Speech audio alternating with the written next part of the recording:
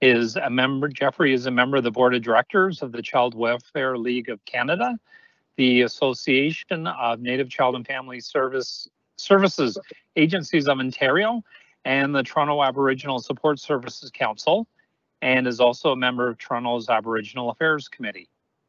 Dr. Schiffer has Métis and German ancestry and was born and raised in unceded Coast Salish territory in what is today Vancouver, British Columbia. Jeffrey holds a BA in anthropology from the University of British Columbia and a master's and PhD in anthropology and respectively anthropology and education from Columbia University. Dr. Schiffer has conducted community-based research and program development with Indigenous communities in Canada and Central America. His dissertation focused on decolonizing and indigenizing Aboriginal child welfare in Canadian cities. Over the past 15 years, Dr. Schiffer has held positions at the Earth Institute at Columbia University, Vancouver Aboriginal Child and Family Services Society, the Justice Institute of British Columbia, and the City of Toronto. Throughout this time, he has also taught in the Indigenous Focused Oriented Therapy Program and the Indigenous Tools for Living training. It is my pleasure to welcome Dr. Schiffer, having you with us this evening. We're going to jump right to the questions for you. I think John and I are going to just say a quick hello. Would you like to see? We can do that too. Mitzie, ladies first. I just want to say hello to everyone. I know that over the last more than a year, we've been meeting to talk about the effects of the pandemic and COVID-19. But, you know, we've interrupted this program because of the times that we are in. And having a conversation that really, you know, can open up a dialogue in our community around Indigenous peoples who are an important part of our riding, and a very vibrant and active part. At the center is the Native Child and Family location on Galloway Road. You know, it has a beautiful canoe shape, so you can't miss it when you're going along Kingston Road. And so, Dr. Schiffer, it's really an honor to have you. And you know, I know that I'm in a state of heightened awareness right now by what is happening in our nation and in our country. So to have this discussion at this time, I think is really valuable and really important. So as the MPP for Scarborough-Guildwood, I'm very, very happy to join my colleagues and to welcome you tonight. Great, thank you. And I suppose it's my turn, Jeff. Absolutely delighted to have you again. I sort of feel like we're neighbors and friends, because you've been on a podcast with me. You've been at our committee. You've been supremely articulate on the issues that we're going to discuss tonight, and the timing couldn't be better. I could say the timing couldn't be worse as well, but the timing couldn't be better, because I think it's important that the people of Scarborough-Guildwood have this conversation. And I'm hoping that over the course of the evening, you are able to inform the people of Scarborough-Guildwood about the presence of the Indigenous peoples in our own community, which frequently we are not aware of. So as awareness issues go, I'm rather hoping that as I say, over the course of the next hour, we get the chance to ask questions, but also you get to be your supremely articulate self. Thank you, Jeff. Thank you. Excellent. Thank you, Mitzie and John. And to the questions, Jeffrey. Sure. I'm going to start. In your opinion, has the City of Toronto gone far enough in implementing its statement of commitment to Aboriginal peoples and ensuring that Indigenous culture and identity is represented and visible throughout the City of Toronto? Perfect. Good question. So I'll start by saying thank you very much for the invitation. As the head of an organization that's funded by all three levels of government, I appreciate being here with a councillor and a representative of the province and the federal government. It's actually quite nice.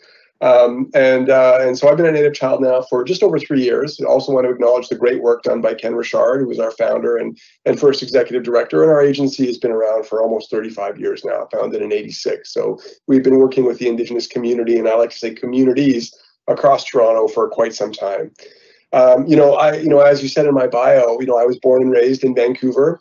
And, I don't know how many of you have spent time in Vancouver, but you walk around Vancouver. In fact, if you were to fly to Vancouver, particularly from the international terminal, the first thing you do when you get off the plane is walk through this amazing wing of the airport, which has totem poles and Haida carving. And in fact, the carving that you see on the $20 bill is in the airport in Vancouver. Vancouver is a city where it's hard to throw a stone and not hit something that doesn't look Indigenous. The representation there is phenomenal, right? So while I would say the city has been pushing to ensure that organizations like Native Child are better positioned to create spaces that are reflective of the Indigenous community, that not only allow Indigenous community members to see themselves reflected in their community, but also that serve as sites to support truth and reconciliation for non-Indigenous people who can learn about Indigenous culture and history throughout all of the design elements in those spaces.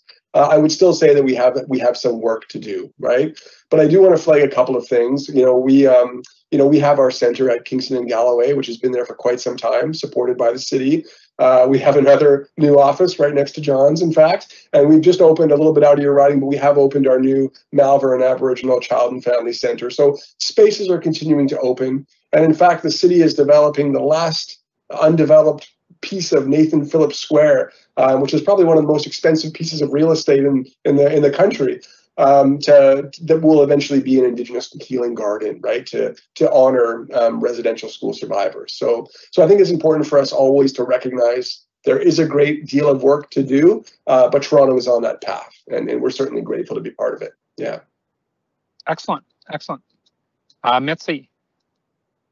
So, Jeff, I'm hoping tonight we can use this hour to have a safe place, really, to discuss what's been in the news and what's really, it's almost as if it's a time of awakening in terms of the knowledge and the information around Indigenous, as far, as it's not even the full history, but just the recent history with residential schools and the survivors, and now the discovery of mass graves, first in Kamloops and now the site in Saskatchewan, and there are others, right? In Ontario, $10 million has been put aside to help with that effort to search those grounds.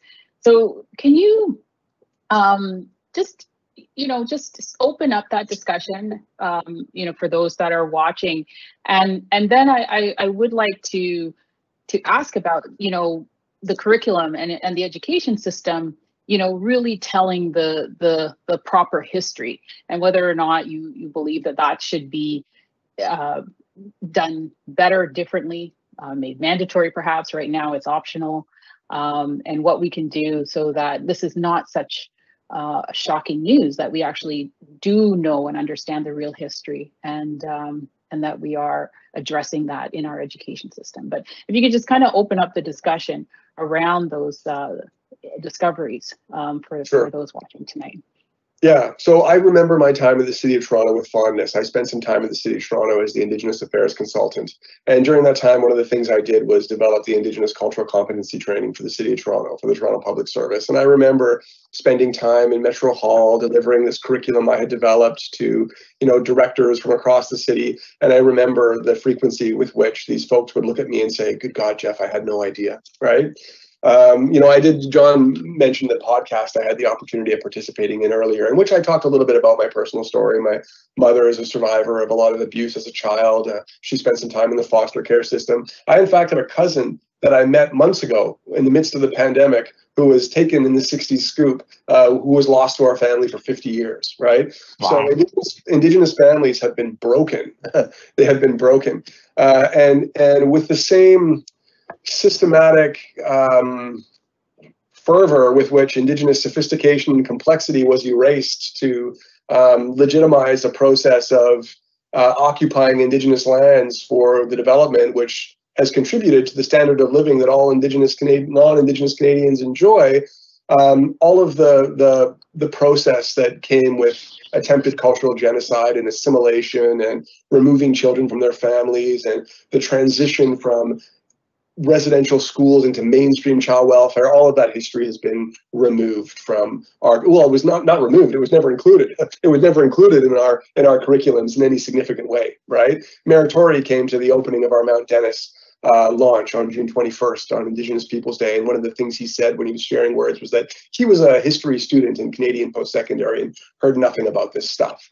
So this is an interesting time. It's and it's not either or. For a lot of Canadians, they find themselves confronted with bodies that make Canada's history real. Little children, these tiny little sacred bundles buried beneath the ground that were just a possibility until not too long ago.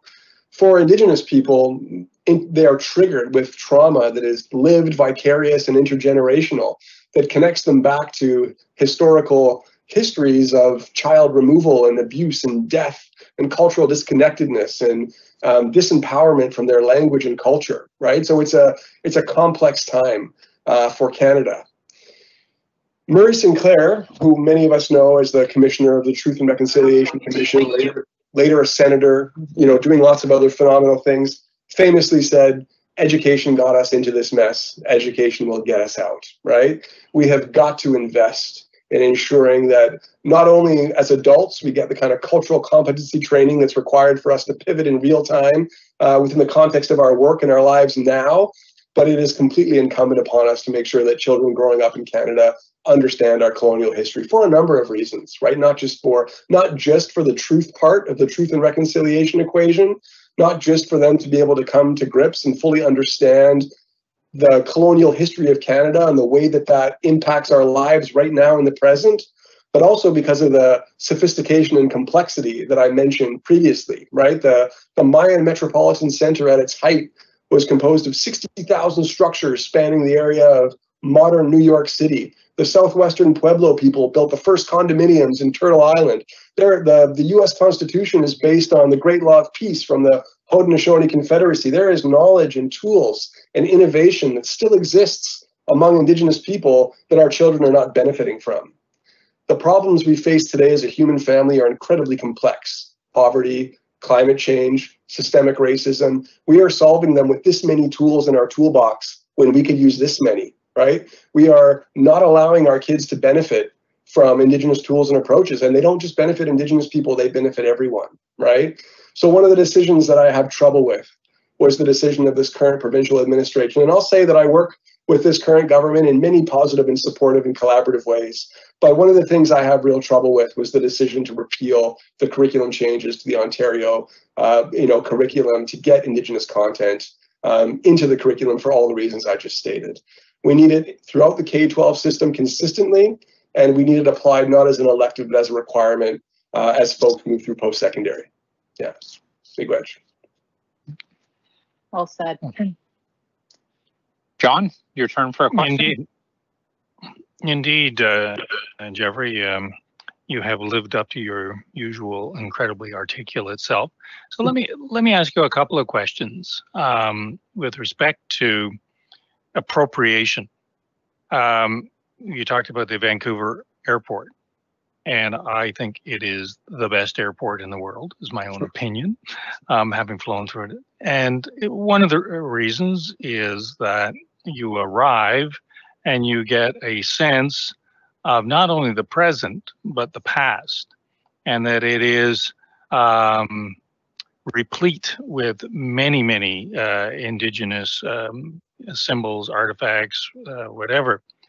So the question I have is the Vancouver airport an example of appropriation by the dominant, quote unquote, dominant culture of of Indigenous culture. So I'd be curious as to whether you think that might actually be true. Yeah, it's a tricky. I mean, it's a good question. It's one that we need to ask ourselves, particularly when we go around. I mean, you don't just want to put beads and feathers on everything and say that you've created Indigenous identity across the city. Exactly. It's a good question, Yeah. right? The process by which we do that. I mean, it goes back to that axiom, that nothing about us without us axiom, right? And it's about including Indigenous people, in those decisions and ensuring that the folks that are producing the stuff for the exhibit or the design features for the building, that their voice and their culture is actually included in that. It's in diverse urban spaces, this becomes really complex because we have diverse Indigenous people. It's not like we're going to have something that's just created by an Anishinaabe person, because of the reality, particularly in Scarborough, is that a lot of residents are Anishinaabe and Caribbean, or Cree and Dutch, or whatever else, right? And so the appropriation question takes on new levels of complexity when we start to see the intersectionalities that Indigenous people have come to become in an urban setting. I'm told I'm told it actually includes German people. What a concept, eh? Right, I know. Yeah. I know. I mean, there is such a visual diversity in what people look like. But no, I mean, I think so. I don't know the story of the Vancouver airport. What I do know is that the city of Vancouver has pretty good relationships with what they call the four host First Nations. Apologies, the same ones that were involved in the Olympics, right? And that conversations between city council and those four host nations are central to a lot of the larger developments that occur within those lands. And then throughout that process, they're able to get around the appropriation question. Go to Gastown and look at some of the small little shops selling Indigenous tourist items and look at the Made in China logo that's on the bottom of them. And that's kind of getting us closer to appropriation, right? So I think that when we start to see Indigenous features or parts of tourism or things that are sold that aren't of and for Indigenous people, that's when we start to, get us into that appropriation question. It strikes me that the airport is so impressive that it would be very hard to imagine that it wasn't done with extensive consultation and involvement of the artists in particular. But 100%. Yeah. So, yeah. Am I to do another question, Paul, or is it back to you?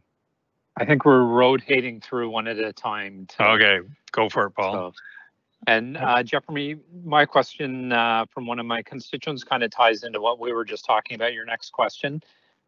She's asking, where do you see Indigenous history being represented properly within Toronto? Or what can we do to show a representation of Indigenous practices and culture within our city? Okay, so I mean, there are a few examples of people trying to integrate Indigenous history into the city of Toronto. It certainly happens through Indigenous agencies that are part of the, Toronto Aboriginal Support Services Council. It's happening in great ways through Wandering Spirit School, which is an Aboriginal focused school close to where I am right now on the Danforth. It's certainly you can go to museums and things like that. I think that and there's like First Story where there's walks and there's talks about as we move into the ravine strategy and the Indigenous placemaking strategy, there's talks about reinvigorating, historical pathways that were utilized by Indigenous people with plaques and all that kind of stuff. And I think that's all really important work.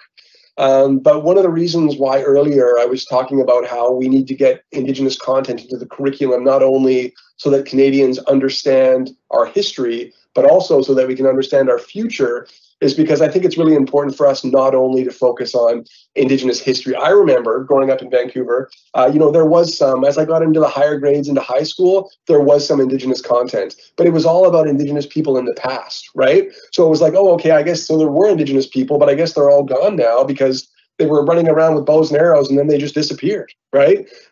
Where in fact, some of the most amazing Canadian innovations were stemmed through Indigenous people. So I think as much as it's important for us to focus on Indigenous history and make that apparent and teach it and make it visible, it's also important for us to engage with contemporary Indigenous culture and society. It is vibrant. It is changing. It is taking all of the language and concepts and history and moving it through the lens of the present and giving us innovation, right? And so we also want to show and share and represent all of that stuff too, if that makes sense.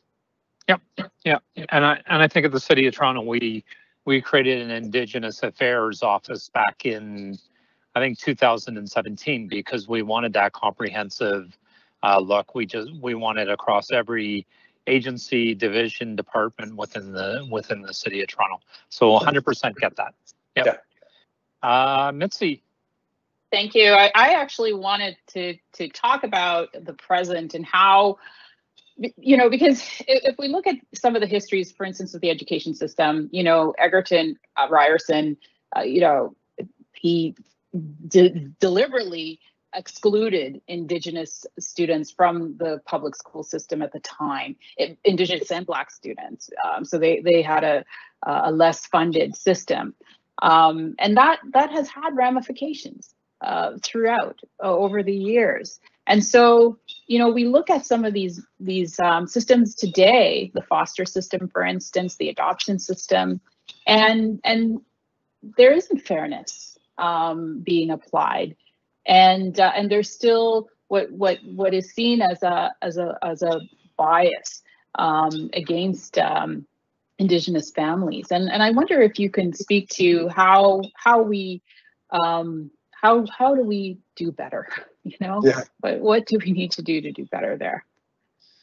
Yeah, I mean, I think one of the reasons why, so one of the impacts of removing all of that history and content from curriculum and just Canadian popular culture in general is the fact that Canadians are mystified as to how Indigenous people got to where they are in terms of all the deficit-based statistics that we use to describe them. And that so conveniently plays into some of the stereotypes around Indigenous people just being kind of lazy and not intelligent and prone towards substance abuse. And it's very easy to characterize people in those ways when you have no idea how they became to have so many challenges in their lives, right? And so the history part of it is so important for us to understand. I mean, this stuff is intergenerational. We know in a very evidence-based way now that intergenerational trauma is a real thing, right? We used the word first when we were talking about Holocaust survivors who had children that would wake up screaming here in North America, having nightmares, not even knowing that their parents had been in concentration camps, a decade earlier across the pond, so to speak, right? So there are very real concrete impacts that Indigenous children and families are experiencing today because of the legacy of residential schooling, right? Since we found those 215 little kids buried in British Columbia, I've talked to dozens and dozens and dozens of Indigenous people about the impact. I have not met one Indigenous person who told me they had no connection to the residential school system or the child welfare system. It was pervasive, right? It impacted almost every family. And Indigenous people carry that. They carry that with them today, right? So I think it's important, and this is what takes me to the place of, okay, so we've just designated in the province of Ontario $10 million to find Indigenous kids who are buried in the ground. But we still have tens of thousands of Indigenous kids that don't have clean drinking water, or access to the proper prevention services they need, or a medical center in their community, right? So we need money for the kids that are still alive. Do you know what I mean? So this is what I mean about us. We like to focus on the past without kind of bringing all of that knowledge forward to help us understand where we are right now and figure out how we orient our pathway forward. I don't know, that was a bit of a tangent. I hope that answered your question. Yeah. Oh, no, it speaks very well, Jeff. And, I had just the fortune of sitting down with Senator Murray St. Clair, when I was education minister. And I remember he sort of, really drew me in, and he said, Mitzie, education heals, that is the broad sense, right? So it's what's being taught in the curriculum. But, there's a lot of evidence that shows if we invest to the same level in the education for Indigenous child, that they will grow up with the same advantages that every child grows up with, having had that investment. And so we need to make sure that's done, and that there is equity brought into our system of education wherever that child lives in this province. And I think we do it best when we collaborate, when we have a collaboration between an organization like mine and all three levels of government like yours. And I think about our Scarborough Aboriginal Child and Family Life Center right there at Kingston and Galloway, and everybody that I'm seeing, and I'm only seeing the three of you, I don't see everyone else who's joining us, but all of us have contributed to make that space what it is, right? It's city funding, it's provincial funding, it's federal funding that enables us to wrap those communities in holistic, culturally grounded services to address that intergenerational trauma. But it's also not about simply addressing those historical challenges. It's also about identifying multiple concrete pathways to wellness beyond that process of healing. That's why we do GED programs there. That's why we do our summer camps there. That's why we do education and employment services alongside our youth engagements and clinical services and senior supports, right? And none of that would be possible without a community-based, Indigenous governed and driven organization like Native Child, and without the adequate resources coming from multiple levels of government to realize that vision. So I just want to emphasize that and thank you all for making that vision a reality for community, because it does and it is making a difference. Excellent. John?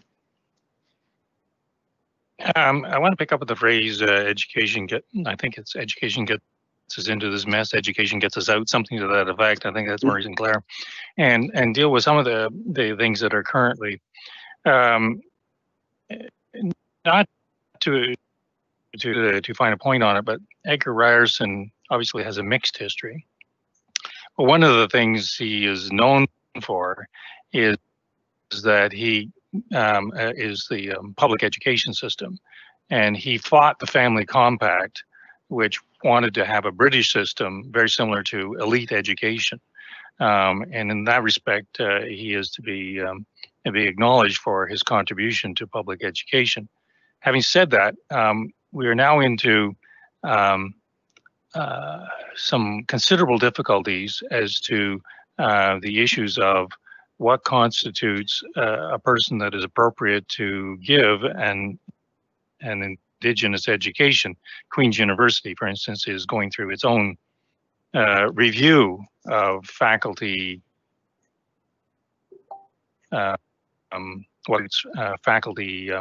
Indigenous faculty members.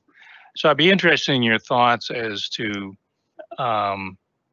who is the appropriate person to bring the 21st century public education system into an appropriate understanding of all of the issues. I apologize for the question being a little bit too vague, but on the other hand, these are live issues as to who speaks for Indigenous peoples, particularly at the highest level of our education system. Yeah, I mean, it's a complex. Oh, sorry, John, were you finished? Yeah, well, I was just thinking in particular are supremely well educated and supremely articulate. I think I've said that too many times. You are very articulate, Jeff. But it strikes me as something that we need to get right if we are to go forward. So I'd be interested in your thoughts. Yeah, so I mean, it's a complex and layered question, and there's many different parts, and I want to address them separately. So I mean, I think the first thing is who generates the content for the curriculum, right? So I think it is so important at every level, whether it's K-12 or post-secondary, that the content generated about Indigenous people is directed by and created by Indigenous people themselves, right? That's the first thing. You mentioned. So there's the content, there's the pedagogy, right? The way that it's taught, and then there's who's teaching it. And these three things are important. The content, I think, most definitely needs to be created by Indigenous people. the pedagogy, the way that it's taught, it's also important for us to get Indigenous ways of teaching and knowing into the classroom. And we see this a lot through the emphasis of outdoor education, for example, getting kids outside, like the work that we do in our Native Child Early On centers and our Aboriginal Head Starts and our Native Learning Centers and the TDSB, the way that we do our GED programs and our partnerships with Centennial College and other post-secondaries, the way that the curriculum is taught prioritizes Indigenous ways of knowing and being, because not everybody learns in the same way. And not every cultural approach is geared towards taking in information in a particular way. So it's also important that we get some of those Indigenous teaching methods into the classroom, and that as much as we can, we take the classroom outside to learn from our non-human relatives, the land and the trees and the water. There's lots of stuff there that is maybe for a separate tangent that I'm going to spare you all this evening. And then when it comes to who's teaching it, I mean, of course, unquestionably, the preference would be an Indigenous teacher. But that preference has to be cast against the reality of the size of the public education system and post-secondary system and the number of available Indigenous teachers and professors, right? So it's not always possible. It is not always possible to find an Indigenous teacher. What do you do when you can't find an Indigenous teacher? I think it's about then understanding your role as an ally and as a non-Indigenous teacher in sharing that information. It's about finding other resources that empower you to do it in a way that is not the kind of cultural appropriation we talked about earlier. It would be about bringing elders and knowledge keepers into that classroom to be able to share some of the information that you may not be able to share as a non-Indigenous teacher. So I think that there's ways that it can be done. And I think that we need to implement this sort of thing within the reality that we live in, because I just don't think it's possible for us, for every school across Canada, to have an Indigenous teacher teaching Indigenous subject matter at this time. As the population grows, we may get there. Hopefully that kind of gets to your question. No, I just hope that if I'm using Queen's University as an example, that they don't destroy the allies while trying to get to getting people to teach who may or may not be may or may not be more qualified. That's, I guess. Yeah, I mean, there's a big dynamic conversation going on right now about who is fit to represent the Indigenous community in a whole bunch of different areas. And that is an incredibly complex question. You will get varied answers depending on who you are speaking with. We cannot have non-Indigenous people masquerading as Indigenous people and claiming that they are connected to those communities. But at the same time, Indigenous people look very different. They could look like me. They could look like, somebody else. And so the continuum of how Indigenous people look is very different. And also their history, the histories are broken, right? So some people might have a status card and be able to point right to an Indigenous history or an Indigenous person. Somebody else may have 4 generations within residential schooling and child welfare and not know exactly where their family members are. That doesn't mean they're not Indigenous. It means that their history has been smashed to pieces through a colonial process. But that doesn't mean that we should tell them that they're not Indigenous enough to be engaged in community and support some of the work that's required. Figuring out where those lines are is not black and white. And so I think it's a conversation that we need to move through very carefully. And I think as we do, we need to keep Aboriginal values at the center, those 7 grandfather teachings, right? So that we're moving forward in ways that are kind and brave and courageous and honest and with integrity and all the rest of it, right? That's kind of how I anchor myself when things get tough. And Jeffrey, how do you start to have that conversation? For example, in Toronto, you have Native Child and Family Services. The City of Toronto has the Indigenous Affairs Office. But if you go into smaller communities, whether it's, Fort Erie or, Thunder Bay, they might not have a Native and Child Family Services Office, anything like that. Like how do you try to decide who gives the voice, who leads? Yeah, I mean, and this is a good question. And I've had conversations with folks recently outside of the Toronto jurisdiction, in Peel and Halton, in Hamilton, and areas where Hamilton has a good presence, but Halton, for example, has no Indigenous services, no Friendship Center, no Aboriginal Child and Family Service Agency, nothing, right? In those cases right now, because of the conversation and because of where we are, we're starting to see the emergence of grassroots Indigenous groups and collectives that are coming together to start to kind of share some of that knowledge. So I think however large or small your municipal bureaucracy is, it's good to start trying to make space for those conversations however you can and when you can. The other thing that I think, and I always look for silver linings, and COVID does have multiple silver linings, one of them is the way that we've all pivoted into virtual services, right? A year ago, 18 months ago, we might have been having this conversation in person, sitting around a table. We might have even been sharing some food, or there might have been coffee, right? Remember those days? But as we've all been locked down and responding to this global pandemic, everybody has pivoted to virtual services. And we have noticed at Native Child that our virtual services are no longer just being accessed by people in the city of Toronto. They're being accessed by community members in all sorts of different places. So I think also being able to support each other through virtual services is a good way for us to start the conversation. Okay, excellent. Thank you. One of the questions that I got from one of my residents, they're asking about your Métis heritage. Mm-hmm. And if you could explain your Métis heritage. Sure, yeah. So my mother is a woman named Shirley Turcotte, and she was born and raised just north of Winnipeg. So she grew up on the north end of Winnipeg, and my Métis ancestry comes from the Turcotte family.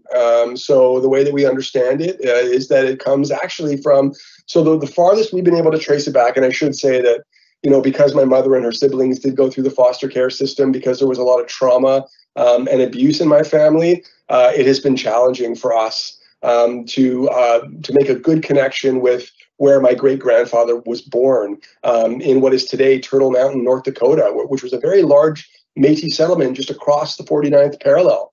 And through documentation and oral history, he came north actually when he was 8 years old by ox and cart to Saskatchewan.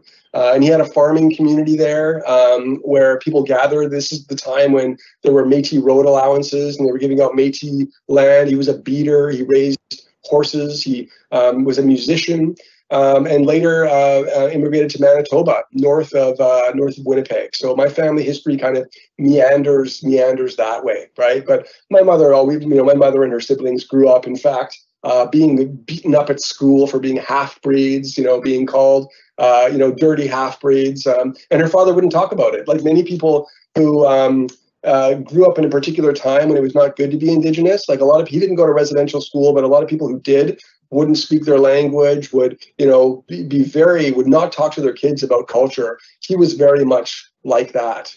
And so it was through, ceremony and community connection that my mother came to sort of understand that history and actually develop an Indigenous complex trauma program, which she's been teaching over 30 years in reserved communities across Canada and in urban centers to sort of address the aftermath of residential schooling and mainstream child welfare.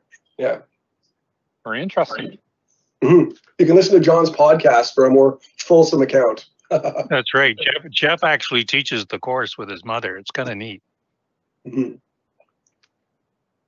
And Jeffrey, how far back can you trace your Métis roots? To my great grandfather. Yeah.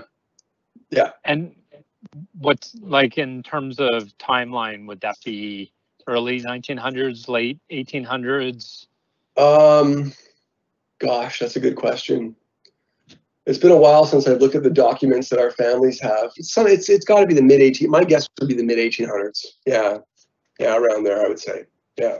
Okay. Interesting. Yeah. Interesting. Thank you. Yeah. Mitzie. So, very interesting hearing your background, Jeff, because I'm wondering about knowledge and what is seen as knowledge. Who ascribes that, and oftentimes through the process of assimilation, there's that distancing of original knowledge, and maybe sometimes we need to turn that on its head, and it's time for us as Canadians to listen and to understand, to really listen. So one of the debates that is happening right now in our province and our country is what to do this week. It is Canada Day. And it is a time, you know, I'm an immigrant, you know, my family, myself as a small child immigrated to this country. Mm-hmm. So Canada Day has a particular symbol and a particular meaning for our family. Mm-hmm. But right now, as a nation, you know, we need to reflect. Yeah. And so what speak to Canada Day, and what would you like to see happen on Thursday? Yeah, I mean, I think it's going to be a somber day. We're going to see a different type. I hope we're going to see a different sort of reflective Canada Day across the country. I certainly know it's going to be incredibly different for the Indigenous community and for non-Indigenous people and Indigenous families and for allies who have Indigenous friends and are threaded into all the stuff that we've been talking about. I know that one Indigenous organization in Toronto, Council Fire, is already planning a Canada Day march, which is going to have a very different scope and focus. Our agency will be, you know, releasing a statement around some of the things that we hope that all Canadians will reflect on. But I think it's going to be an opportunity for all of us as Canadians to really stop and think about what Canada means to us and for us, and to ask ourselves some really important questions about how much we know about the history of our country and how we got to where we are, and to understand some really concrete actions that we might need to take moving forward, right? Because I think what I don't want to see, and I think what Indigenous people don't want to see, is just kind of more words and platitudes and thoughts and prayers and reflections about this stuff. Because though the reflection piece is really important, you know, we know, and we starkly know that what is needed is action in many different ways to sort of address the pervasive and ongoing impacts of that colonial history, to support the kind of healing that we've been talking about, and to move forward in true, you know, reciprocity and partnership, which was the intent of the original treaties, right? I often go back to those original treaties, which was all about sharing territory, living together. I think about that two-row wampum belt right here in this territory, about Indigenous people and non-Indigenous people moving forward, walking in a good way, not interfering with each other, right? And getting back to that. So I hope that that's what Canadians are thinking about. I hope that our celebrations are a little bit different this year, and I hope it gives us time to reflect, and that leads to concrete action. Jeff, imagine for a moment that Pope Francis has joined us on this podcast. Mm-hmm. What is it you would like to say to Pope Francis? Now there's a question. I'd be, if the Pope was here, I think I'd be pretty triggered. I'd be thinking about all of not only the 215 kids in BC, but the 751 in Saskatchewan, and the hundreds of others that I know are buried across. I know we're going to find thousands of kids. We're going to find thousands. We're almost at 1,000 already, right? Yeah. We're going to find thousands of kids buried across this country, Indigenous kids that died needlessly. And the government knew. The government and the church knew. I've been thinking a lot about Bryce lately, and the Bryce report, and the work that he did to demonstrate how unsafe these schools were. I mean, I would ask him why the church continued. Why kill the Indian to save the child? Why was that the axiom, right? And why will the Catholic Church not apologize? I do not understand. And I would ask him to come here to Canadian soil, like Trudeau kind of alluded to. And I would ask him to think about some real change. I would ask him when and if, when the church is planning to return some land to Indigenous people. I would ask him what his thoughts are on spiritual repatriation, because so many of our community members are deeply Catholic, because that's what was taught to them in Indigenous schools, right? And they were taught for decades that it was evil to practice their Indigenous culture. I would ask what the Catholic Church's tangible plan is to address that history and to actually take some accountability for their role in the schools that they operated, and the work that, you know, and the destruction and oppression that they've continued to contribute to. Never mind the continued abuses of kids, you know, within the church, and the work that the church has done to cover up that ongoing abuse, right? I would ask them what the action is going to be, because it's deeply needed. I do wish Pope Francis was on this call, because those are all rather pointed questions. I am going to do an interview 2 days from now with a really good friend of mine who's Indigenous teacher. And the question I'm going to ask him, and I want to put to you, is why is any Indigenous person still a Christian? It's a very good question. You know, and are you asking me, or are you going to say you're going to ask? No, I'm going to ask him too, but I thought I'd take advantage of the opportunity to ask you. I don't know what your spiritual or faith background is, but it struck me as very curious that Indigenous people are some of the most fervent Christians that I know, and are regular church attenders, guide their lives according to the Christian tenets, and clearly have choices. They don't have to do this, but they continue to do it. And arguably, the church has been one of the more problematic agencies of repression of Indigenous peoples. So I thought that I would put the question to you, and I might test your question against his answer as well, or your answer against his. So, you know, the first thing I do want to say is a lot of terrible things have been done in the name of Christianity and by Christian folk. I do want to say that doesn't represent every Christian. I know a lot of really good Christians, so that's just important to say. It's also important to say that, you know, when something is beaten into you, it can be just as hard to beat it out, right? And Christianity was beaten into Indigenous people systematically in incredible ways over a very long period of time. It has also become integral to the way that some Indigenous communities continue their own practice. It's not, the lines aren't clear anymore. They're not blurred. A lot of people took the Christianity that they were required to practice and threaded and integrated some of the Indigenous stuff into it. We see hybrid models, right? I've seen elders that say the three braids of a sweetgrass braid, the three strands of a sweetgrass braid represent the Holy Trinity. I know that's if I talk to some other elders, I'd get a smack for something like that. But some other people are convinced that that's right. And so over time, you know, Christianity has emerged in ways that, you know, Indigenous people needed to practice Christianity or they couldn't practice anything at all. Indigenous people are deeply ceremonial. So like in some other places, like in many other places in the world, they found little ways to bring in their own culture and ceremony into the Christianity that they were required to practice. Those people then came home from residential schools with no idea how to parent, no other connection to their culture, and the only spiritual and ceremonial stuff they knew was that. So what did they do? They passed it on to their kids in all sorts of dynamic ways who continued to carry it on. And so now we're in a place where I think it also is, and I've seen stuff on Twitter and elsewhere, challenging this question, asking, you know, is it time for people to think about, you know, what they do with their Christian faith as Indigenous people in the world today? And it's a complex question that probably needs to be answered on a personal level.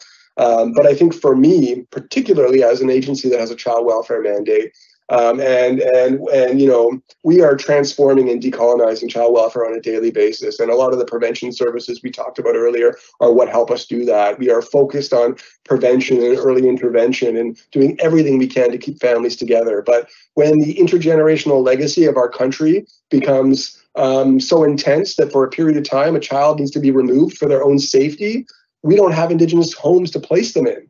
And often they get placed with non-Indigenous foster parents that happen to be Christian. So I think for me, everybody has to answer this for themselves as an adult and as a youth. But what's really important, and I want to bring us back to the kids again, our future, those sacred little bundles, those Indigenous kids that are the youngest and fastest growing demographic in Canada, it's important that we expose them to as much, if not more, Indigenous culture than we do all the stuff from other religions, and then ultimately it's going to be their choice, right? Because this stuff does come down to a personal choice, but people have to have the context and the resources to be able to make that choice in a good way. I guess that's my answer off the cuff. Yeah, that's pretty impressive answer, Jeff. Pretty impressive. Thank you. And Jeff, how would you, as we're approaching Canada Day and, the issues with the children and the graves, how would you start a conversation with children, just trying to explain what's happened and, Canada Day, some people I've seen, they've been changing signs from Happy Canada Day to Thoughtful Canada Day. How do you start a conversation with people to explain that?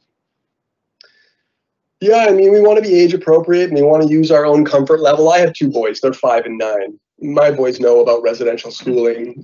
My kids are also mixed. My kids are Black, white, and Indigenous. So they know a lot about slavery and the transatlantic slave trade, and they know a lot about residential schooling and colonization. And we talk about that in very age appropriate ways. And so I think it's about, sitting down and, talking to a 5-year-old is different than talking to a 9-year-old, is different than talking to a 13-year-old, is different than talking to an 18-year-old. But in all of those iterations, our vocabulary and context shifts in ways that get a similar point across. And that's really that we're having a really important conversation as a country right now. And we realize that some of the promises that were foundational to the creation of our country have not been kept. And that because of that, a lot of people are really hurting right now.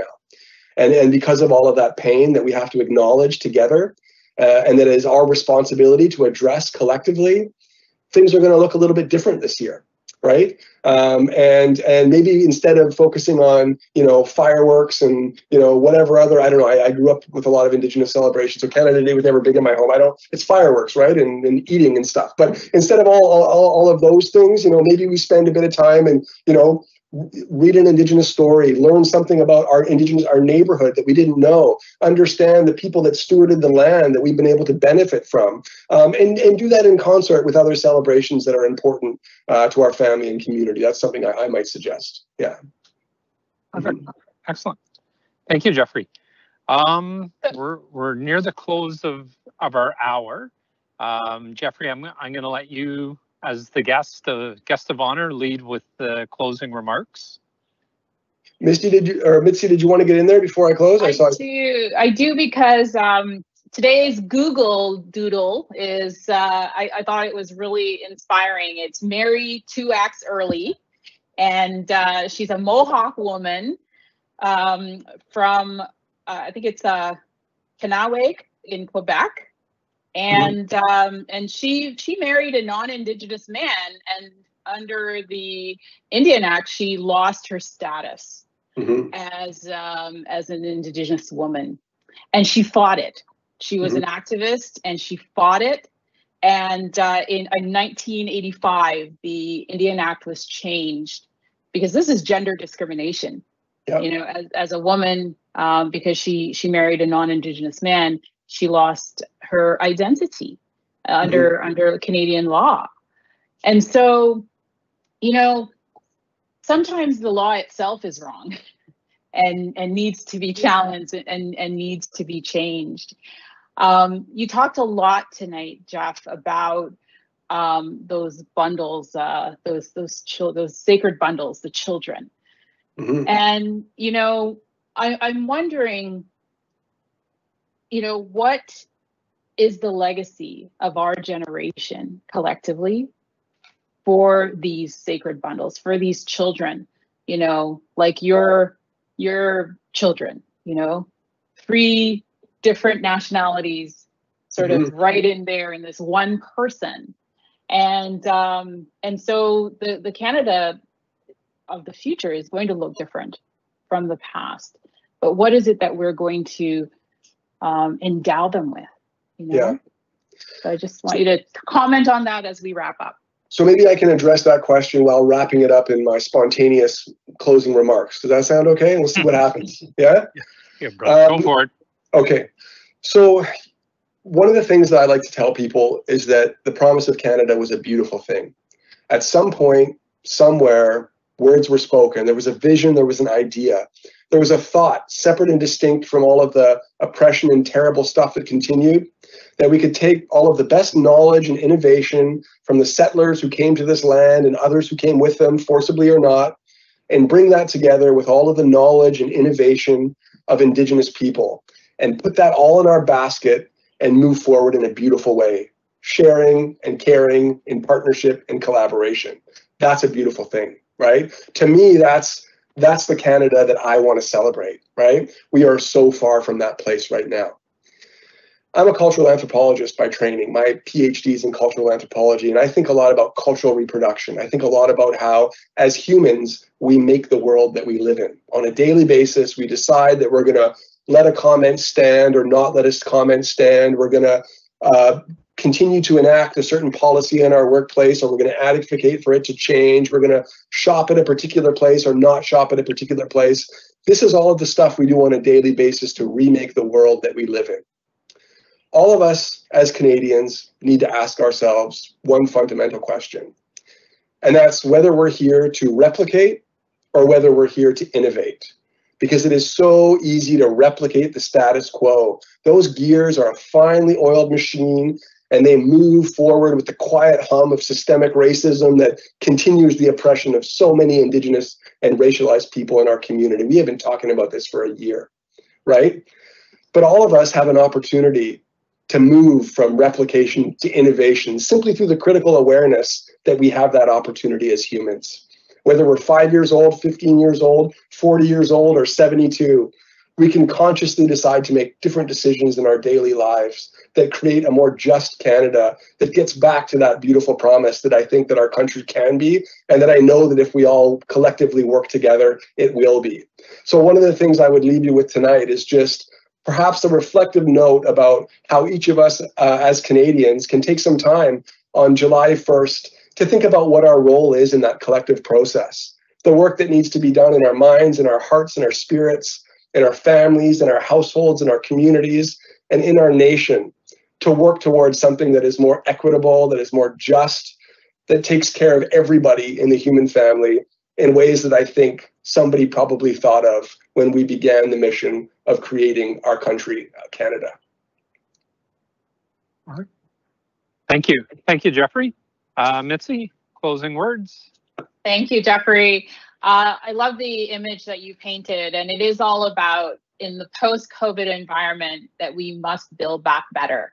You know, there are a few things that we don't need to take into the post-COVID society, and a lot of what we talked about tonight are some examples of that. You know, I want to wish all of the constituents, those that are viewing, a happy Canada Day with your family and with your friends and with your community. And, you know, stay safe, get your vaccine if you haven't already done so, and enjoy the summer. Thank you so much to Paul and to John for continuing this dialogue in this town hall format with our constituents. I think it's a really important way for us to reach out during these times. Thank you so much, everyone. Miigwech. Miigwech. Thanks, Jeff. You articulated brilliantly the dream that is Canada, and possibly at this point we're not seeing that dream as we should be seeing it. So I appreciate your hope that you had in your message, and I think that's important to articulate when we are all going through real questioning times. So thank you for that. Thank you for, as Mitzie said, this was a safe space. I think we asked some fairly pointed questions that run through people's minds, not necessarily the questions that one would anticipate in a podcast. And thank you for rolling with those questions and articulating the response. And finally, most of our podcasts have been about vaccines and vaccinations and the COVID, et cetera, et cetera. And we sometimes don't celebrate our successes. And I want to just do a shout out to Scarborough Health Network. I think there were some stumbles at the beginning. I think they really picked up their game. And we are now having many of the postal codes in Scarborough-Guildwood have vaccination rates that exceed, or indeed far exceed, Toronto averages and provincial averages and national averages. In fact, Canada-wide, we're at about, I think, 77%, 78% vaccination, and I think the number is 30%, somewhere in there, for double vaccinations. And sometimes in the process, we Canadians don't celebrate our successes, but we are number one in the G7, number one in the G20, and number one in the OECD. That is a very significant accomplishment, and Canadians need to add that into their reflections on Canada Day. So again, Jeff, thanks. As always, you are a supremely articulate individual, and I just enjoy talking with you. Thank you, John. Likewise. Jeffrey, I'd like to say miigwech. Thank you so much for being here with us this evening, and the very thought-provoking conversations, giving us a lot to ponder as we about to enter and celebrate our, I'll say, our Thoughtful Canada Day. It's been a great pleasure having you here this evening.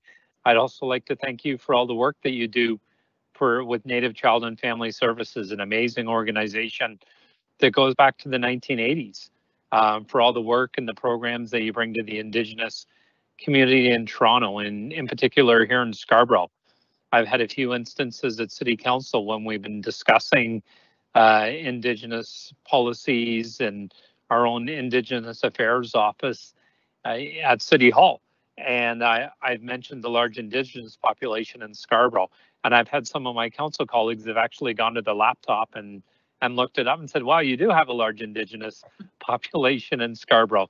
And I said, yes, we do. And we're well looked after by Native Child and Family Services. You just opened up another community hub in Malvern, and one in Mount Dennis, but another one in Malvern. And we have, a long-standing beautiful one at Kings Road in Galloway. So I can't thank yourself and your staff for all the work that you do for our residents here. Thank you so much, miigwech. And to Mitzie and John, another great town hall meeting. We've always worked well together. I know we're going to keep working for the residents of Scarborough-Guildwood. And to the residents of Scarborough-Guildwood, thank you for tuning in this evening. Keep following all the rules and guidelines. And we're ramping up our vaccinations numbers, and I think we're starting to see the light at the end of the tunnel. So I want to thank everybody. Stay safe, stay well, and have a thoughtful Canada Day. Thank you, everyone. Thank you. Thanks. Bye, everyone. Okay.